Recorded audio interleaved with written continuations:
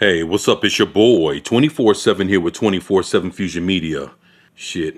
With a number of accounts that we can go through of different kind of sexual assaults being done by different actors and people in Hollywood. Now, we have this. An Oscar-winning director has been arrested for sexual assault. Well, let's see which one. Oscar-winning director and screenwriter Paul Haggis has been detained in Italy for allegations of sexual assault against a young woman. The news comes from the Associated Press, quoting the Italian news media that have been reported on the case. There is currently no information on where Haggis is being detained or for how long he'll be in custody as Italian authorities investigate the incident further. So now we have an Oscar-winning director that's currently up to no good. Paul Haggis was in Italy for a film festival. The alleged incident, according to the prosecutor's reports, details that a young woman in the town of Brindisi was forced to have non-consensual sexual relations over the course of 2 days. The young woman was also forced to seek medical care following the incident, and she was left at the airport by a man despite her precarious physical and psychological conditions. The complaint was formalized by the woman today. Currently, there are no statements from Paul Haggis or his attorney. Wow. It's coming from the Daily Beast.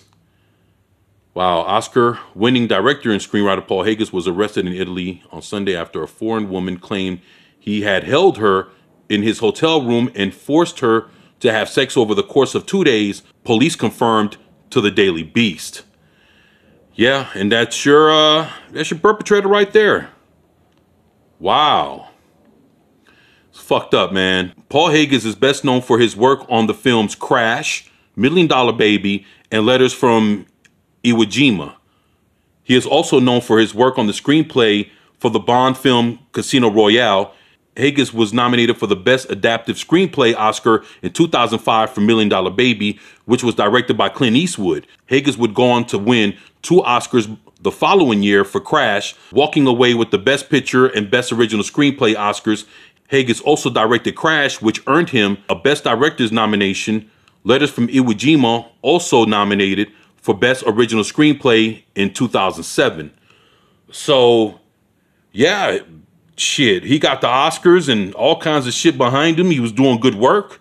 It's pretty fucked up, man, that a lot of people that have solid careers doing good shit in Hollywood have real fucked up backstories when you actually look into who they really are.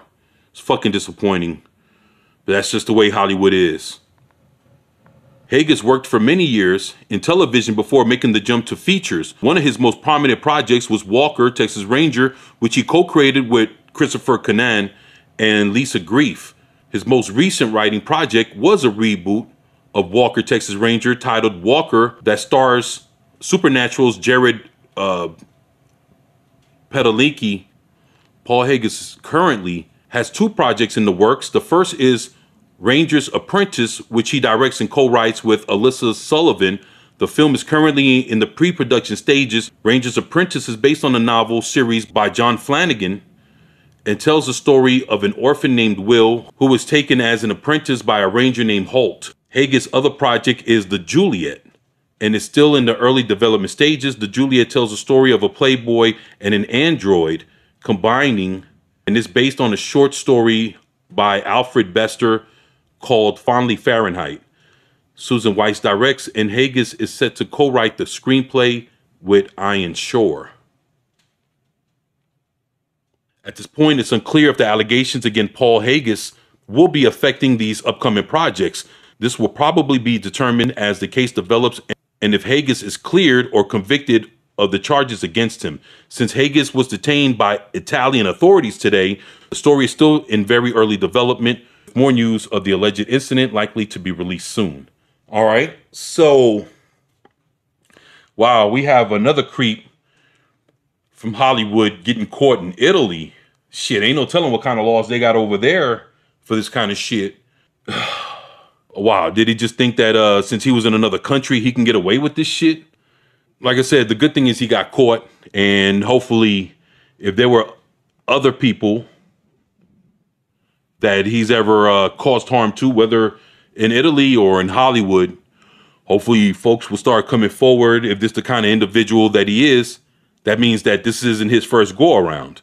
So, like I said, we'll find out more the same way we found more about Ezra Miller. We'll find more about this guy. And hopefully soon. But like I say, you guys, let me know what you think about this in the comment section below. Are you shocked to find out that this Oscar-winning director and screenwriter got caught up in Italy, forcing a woman against her will, holding her hostage for 2 days while doing all kind of things to her? Like I said, you guys let me know what you think about this in the comment section below. Please share, like, and subscribe if you haven't already. It's your boy, 24/7 here with 24/7 Fusion Media, and I'm out. Peace.